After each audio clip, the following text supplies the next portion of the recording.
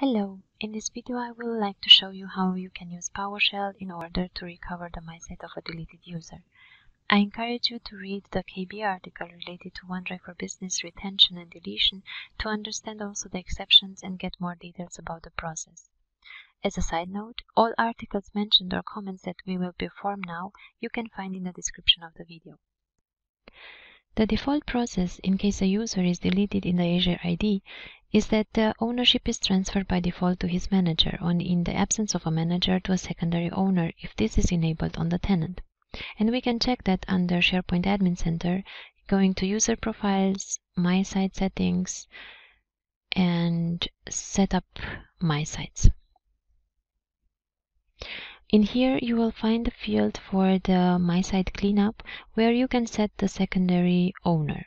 So the manager or secondary owner will have access to the user's OneDrive site after the deletion for 30 days. What I also need to mention is that adding a secondary owner in here will reflect only on the users that you will create from this point on.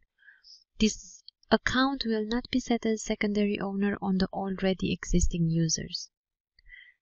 And let us check this by going into Manage User Profiles, and I will look for one of my existing users.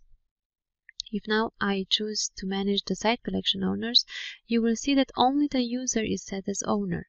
So if I want to add a secondary owner on this user, I can do it from here or through PowerShell, as I will soon show you. If we go now to the Office Admin Center under Deleted Users, you will see I have here a user that was deleted. And as I know I had admin access on his site, if I paste his MySite URL in the browser, I will be able to access it. But then I also know I deleted another user, so I try to access his MySite now as well. I will paste his MySite URL, and this is a different user than the one I used before. But as you can see, it tells me the page cannot be found, because after the before mentioned 30 days, the personal site is sent to the site collections recycle bin and is retained there for 30 more days, but it isn't listed in the user interface. However, you will be able to find it through PowerShell.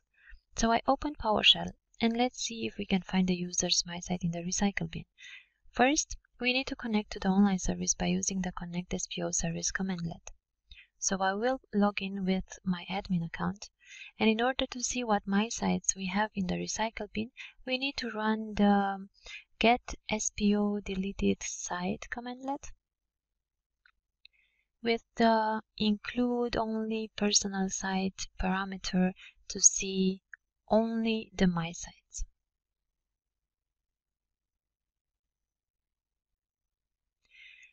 And as this is the user I am interested in, I will restore his MySite from the recycle bin now. So I will copy his URL and then I will add it to the Restore commandlet. Restore-SPOdeletedSite Identity and the copied URL.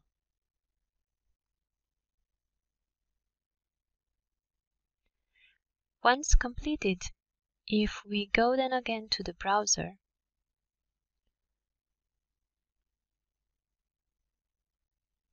I will now just reload the page.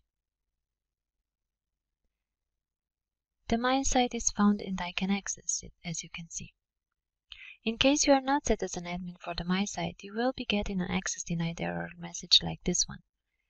Then, what you need to do is to give yourself the permissions through PowerShell using this commandlet, where you specify the MySite URL and your account to be set as admin. And I got an error. And it is because I spelled the user's account wrong. So let's fix that. And now it runs successfully.